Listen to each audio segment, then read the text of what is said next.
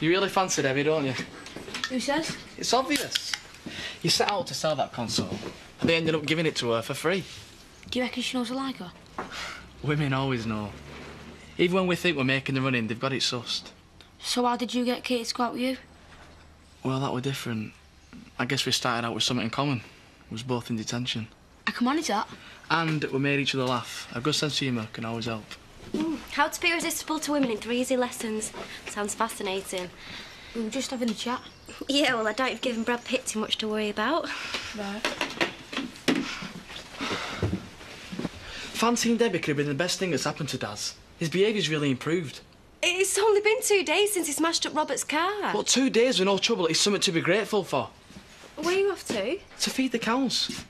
Oh, so I'm lumbered with the new improved Daz for the day again? We'll just give him a few more chat-up tips. He'll be as good as gold. Someone's at the door! Yeah, then why don't you answer it? I'm doing my tattoos.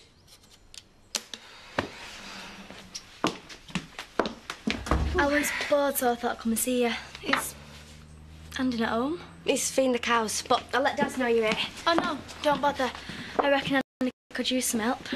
Great idea. Well, why don't you take Daz with you? Then I can get a bit of peace, eh? Everyone gone? Yes, it's all agreed.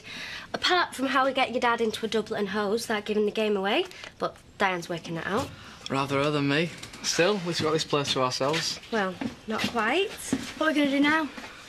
Well, I need to take a shower. You can't help me with that. Looks like you'll have to find something to entertain yourselves with.